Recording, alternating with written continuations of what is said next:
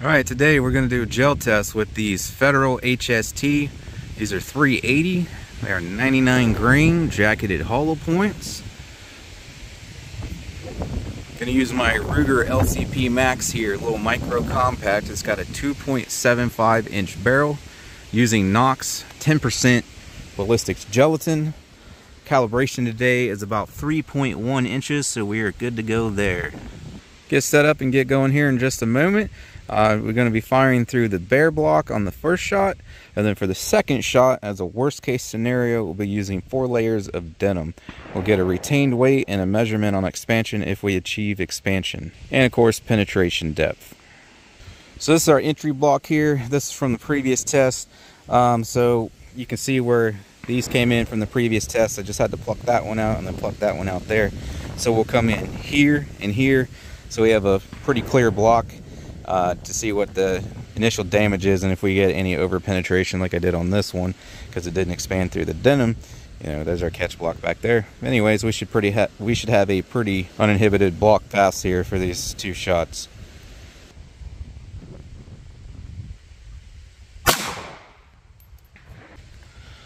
Alright, that looks pretty good through the bare block. Come on, focus. There's our entry.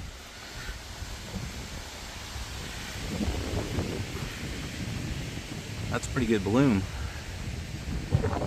And penetration is going to be right at about 12 inches. Of course, I'll get a measurement for you guys, so you can already see this would focus. We do have pretty good expansion there. Actually, it peeled down pretty far, so man, will we get lucky and will this one perform well through the denim? Let's find out.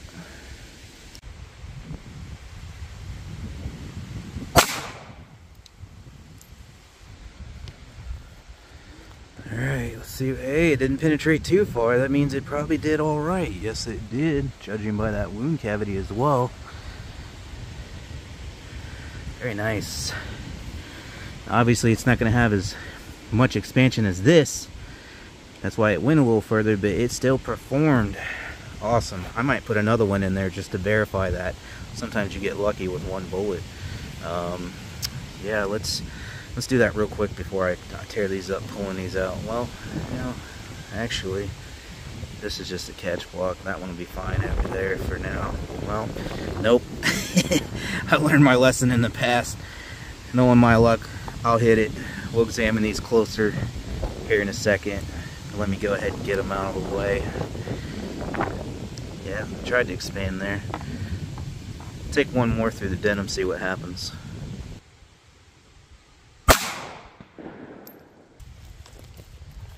Yep, another good catch there. Alright. It would seem to indicate that those do alright through denim, even through micro. So the other one was right there. We'll remember that for the measurements here. Looks like this one expanded better, which is why it was an inch shallower.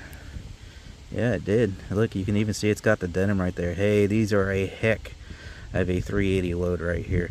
One of the very few I have seen perform through denim and still get FBI minimum penetration there. These are a winner. Alright, penetration on the first shot through bare block. Right at 12 inches, like I said, and that's going to be because it expanded the most, because it didn't have the denim in its way.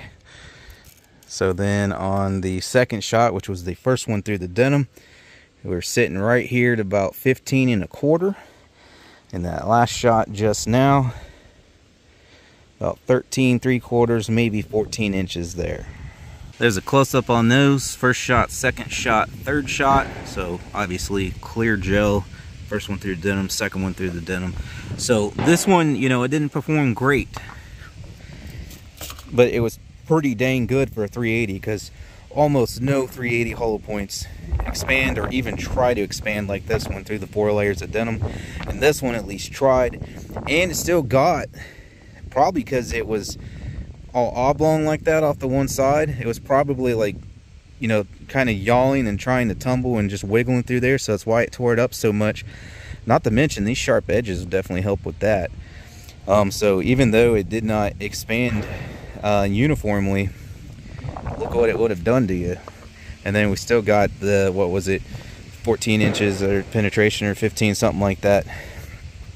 And then the final one there, we actually did get, I mean, it didn't expand as far as that, but it still expanded, and another nice wound channel there. And I think I said 13 3/4, something like that. So even the one that didn't perform very good, which I think is the worst performance you can expect there, still did a good job as far as getting the penetration required and still leaving a nasty wound channel there. And remember, that's through a little LCP Max Micro, so anything with a longer barrel than that, you're going to have even better performance due to the higher velocity. So kind of a worst case scenario in both ways here. We got 4 layers of denim. Worst case scenario, a lot of people hate that because it clogs up hollow points, but it's a great test. Separates the elite ammunition from the not elite ammunition, and I would say this is elite for 380. And then also we had that real dinky pistol with a real short barrel, not helping it out either with the low velocity there, and they still performed. Some of the best performance I've seen in 380 micro there. There's another view from the side there. I picked the denim out of there so we can weigh these. So retained weight, first one through the bare block, 101.9, 102. Keep in mind that's you're gonna have added weight because we do have gelatin trapped under the pedals there. First one through the denim, 99 point. Oh, that's the wind. I don't know if you guys can. There you go, you can see it. It's pretty windy out today. It's 10-15 mile an hour gusts, and this is a reloader scale, so it's meant to measure little tiny granules of powder. So whenever the wind hits it, like it just did there, it flickers on us. 99.8. So that one doesn't really have a little bit of gel trapped under one of those pedals. And then the final shot there, 100.89, 101, flickering a little because of the wind, and that one has some gel trapped under the pedals as well. So we got 100% weight retention on those. All right, you know, that's just about the largest expansion I've ever seen from a 380 right there. Let's see what this comes in at. 0.632, so 63 caliber there. This one, trying to find what's the furthest pedal here. They're all pretty equal. I knew this one was going to be a pain to measure. There we go. 0.44, so 44 caliber there. And then this one's not too bad either, especially if it's going through denim.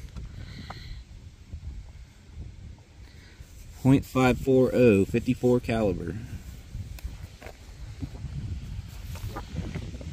Bare block. First one through the denim, last one through the denim.